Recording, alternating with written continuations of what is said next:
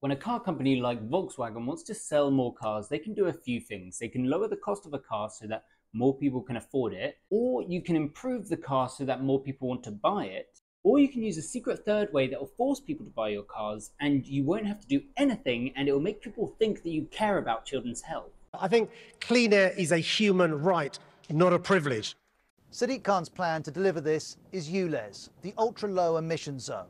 Volkswagen just spent something like 100 billion updating all their factories so that they can produce electric cars and vans. Volkswagen borrowed so much money, they have more debt than any public company. And now that the rich have bought the first wave of cars that come off the factory floor, they need to look for ways to encourage everyone else to sell their old cars and update with the new Volkswagen electric vehicle. 𝗧𝗍 policy was first brought in by Boris Johnson, then it was later expanded by Sadiq Khan, and that is why everyone is so upset right now. The original 𝗧𝗍 zone was much smaller, announced by the Mayor of London, Boris Johnson, in 2015, coming into operation under Sadiq Khan in 2020. But pushing out the boundaries of the zone to cover the entire capital was more controversial. A few people have been vandalising these cameras. Now, today, the Met Police said there have been 510 crimes regarding 𝗧𝗍 cameras since April.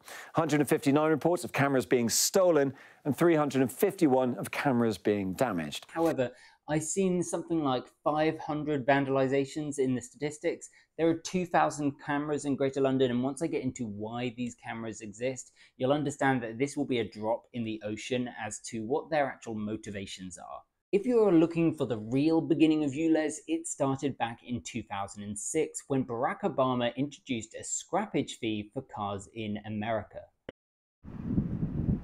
Government can and should help the car makers. How?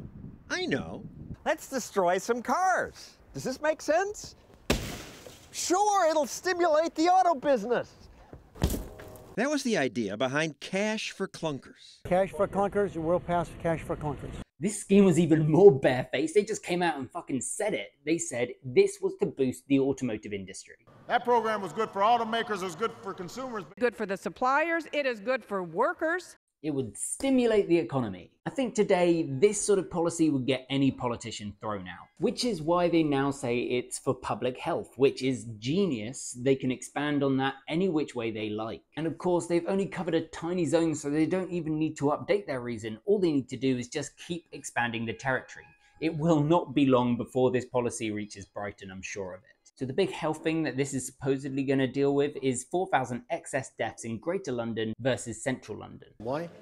Because every year across our city, roughly speaking, 4,000 people die prematurely. That's a reference to this report by Imperial College London. It was commissioned by the Mayor, and it estimated that in 2019, the equivalent of around 4,000 deaths in London could be attributed to air pollution.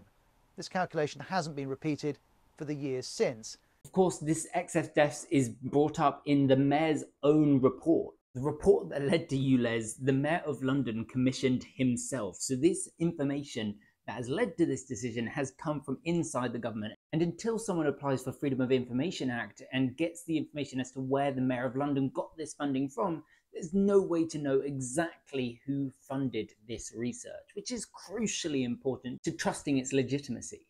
This is just another example of how governments kind of act like private organizations that are inherently self-interested.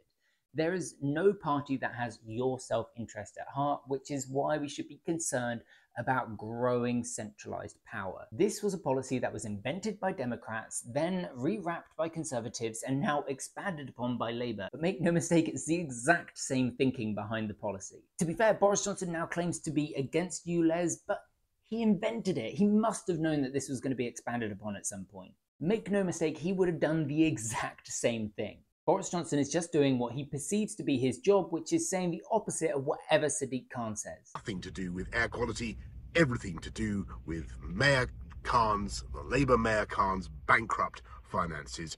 The Mayor's finances aren't bankrupt, nor are Transport for London's. He must love how badly this is going for Sadiq Khan, because he'll be using this aggressively in order to get into Parliament, in which point he will probably allow 𝗧𝗍 to continue, saying that it's gotten too big to close down, or he'll change it in some way that will imply that he's made it better. I'm so confident on this that this will be my prediction for the future. In 10 years' time, they will be saying that they have to get rid of old electric cars because the older electric cars consume too much energy, and these new, better batteries that they've just invented, these are the ones that should be on all the roads, and these are the ones that are best for our children's future.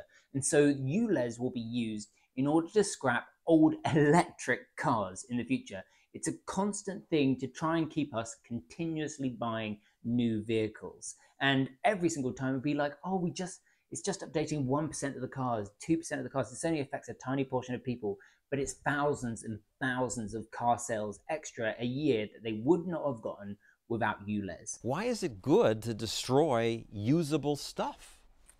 Well, yes, cars that were taken off the road were still drivable, but at the same time, they're not leading America forward. You look at a couple of cars like this that you would never think these are going to be 𝗏𝗏 cars. You know, I hate to crush some of them. Some of them are better than what I drive sometimes. Okay, that's all from me. Gonna have a cup of tea. Goodbye.